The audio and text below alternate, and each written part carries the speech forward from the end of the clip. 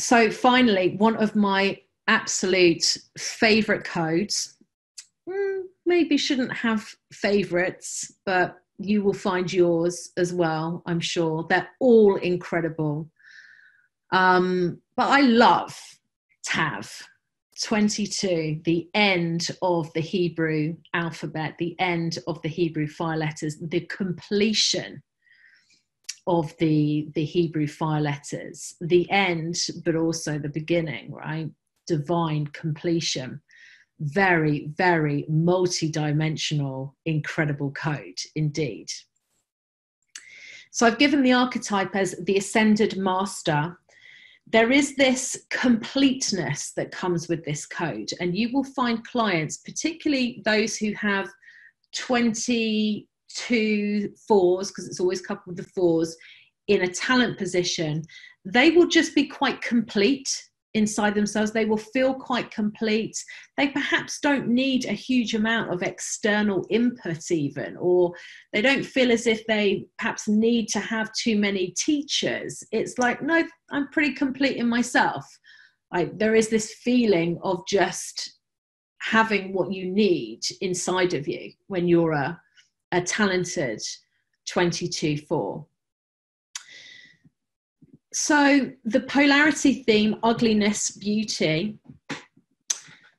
So as I was saying yesterday, this is relating to acceptance in all forms, seeing the beauty in everything, even in the darkest of situations and darkest of circumstances, there is always a speck of light. So finding that light, accepting it as part of the evolutionary journey that we're on, seeing the beautiful perfection of this incredible divine tapestry, this web that we're all in. Can also be, as I say, blockages to accepting one's own beauty and finding like beautiful traits in other people. So I spoke yesterday, a client of mine, plastic surgery. She had a 22 and physical challenges, was really struggling to accept her inner and outer beauty. But yeah, let's talk about the multidimensional aspects of this code, because this code is truly quantum.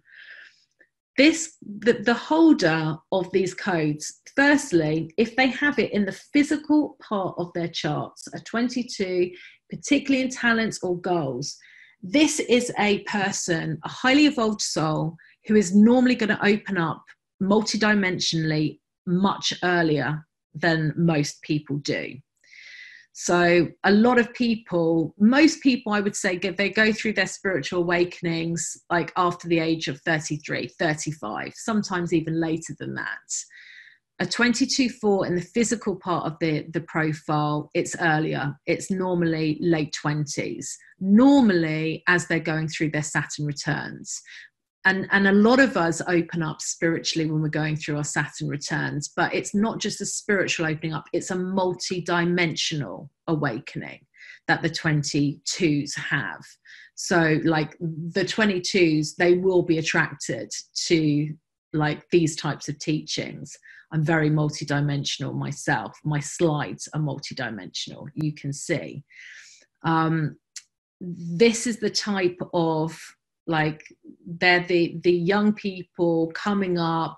They've got these expanded consciousnesses. They've come from like other dimensions. They've probably been on Earth before. They're probably not from Earth, but they've been on Earth before.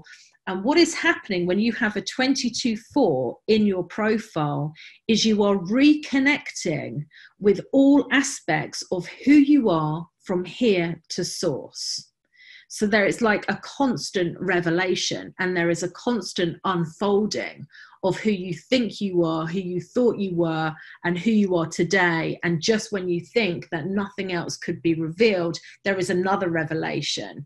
And it's almost like you can change, you know, like you transform, you become almost different people, because it's like as a conduit, as if you think about the matrix, it's like you are going into different conduits in the matrix and embodying different blueprints throughout your life.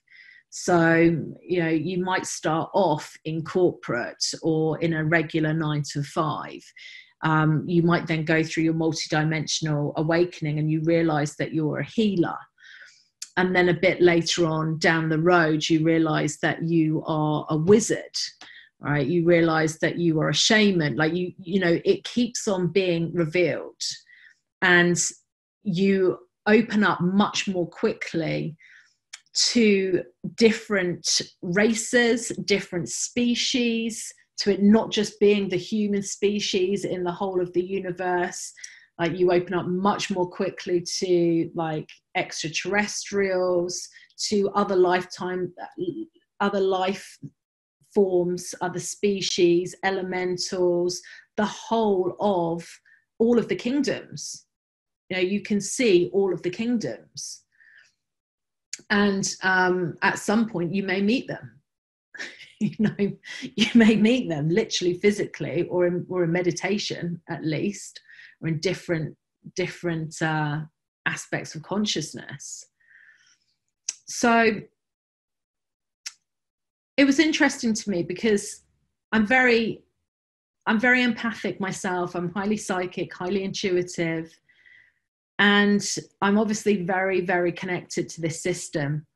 I had a client who had a short name. She just had a triangle, and she had 2 22-4s in that triangle, and she had 166. I spent a day with her, and we had a lovely day exchanging really multidimensional stories. She was telling me about her awakening. I was telling her about mine. And we realized, because I was looking at her profile, she was looking at mine, we both have very good communication skills. She had the 22-4s. The 22-4s have great communication skills. They can access total creativity. And I was living in my caravan at the time, and she was in a caravan in a different place in Glastonbury. And she had this most cosmic, creative, amazing caravan. The way that she had kitted it out, it was incredible. And it's because of her 22-4s, so creative. We spent a day chatting together. I went back to my caravan that night. All of the night in my dream, it was like I was boinging from one place to another. It was like a pinball machine, and I was bouncing off of these different edges, these different like surfaces, these different edges.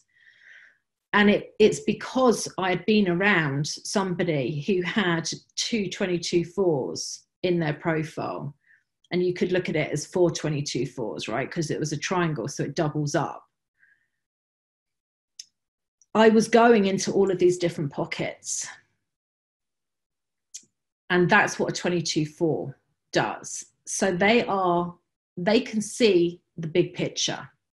And she could see the big picture. I mean, she had like birds, not even bird's eye. Was like looking down from the multiverse. Huge, big picture understanding. And they just get it. They really, really just get the whole thing. The 22-4s, they can leave a legacy behind them. I mean, they can create these vehicles. They're called perpetuating vehicles that keep on living long after they die. A perpetuating vehicle could be a book, a movie, right? There is stuff which is in our history from people who have long since transitioned, but it is this perpetuating vehicles, these legacies that they can lead behind them. Challenge positions can be very difficult for the 22-4s, very, very difficult. And you may have a client who needs a lot of your support when it's in challenge. Mental health problems, distorted spiritual awakenings, believing that they are the Messiah. It can really go quite deep with the 22-4. when it's in spiritual challenges, spiritual emergencies, dark nights of the soul, things like this. In challenge, the 22/4s, they can set up some very extreme circumstances for themselves. You know, these people who have got these stories of these lives, and it's like, oh my God, that just reads like a movie. You know, who has that type of life? Just so many crises, so many disasters, so much. That can be the case when the 22/4 is in challenge, these extreme experiences. And it's part of the polarity theme, beautiness, ugly, accepting the beauty in all things. So they can create these very extreme set of circumstances, which can be very traumatic and can make them want to leave this plane. And by the way, the 22/4 in challenge can really, really be suffering from separation consciousness. The 10/1s as well, by the way, but really profoundly with the 22/4s, separation consciousness. They feel like they've been abandoned by the divine. Like there is, how can I be here experiencing all of these extreme things and not have any support and not feel the love of the creator? What is this hell that I'm in?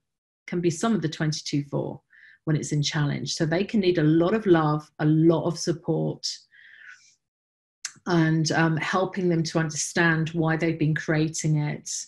And again, helping them to step into their mastery, because these guys are the masters. Like they can be profound teachers. Spiritual talents, spiritual goals, you've got a master teacher, probably an ascended master teacher, come back to deliver very key teachings, complete teachings into the world.